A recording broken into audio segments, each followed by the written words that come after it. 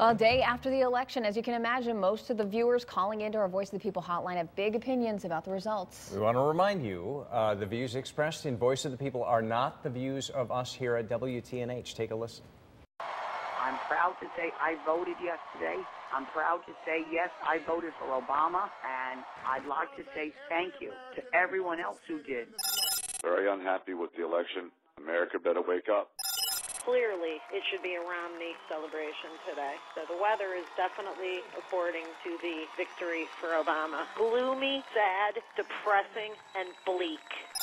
I'm very upset about the election because they already had Obama winning already like maybe an hour before. All the networks never even gave Romney a chance. The elections are fixed. I don't believe in it. It's been a while since I voted, but now because of that, I'll never vote again.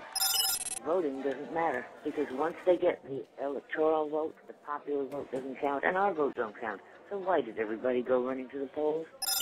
Now that Linda has lost again after spending her many millions, does she finally get it that we don't want her? And I think she would be much better off if she would donate this money, since she obviously doesn't need it, to charity to help someone.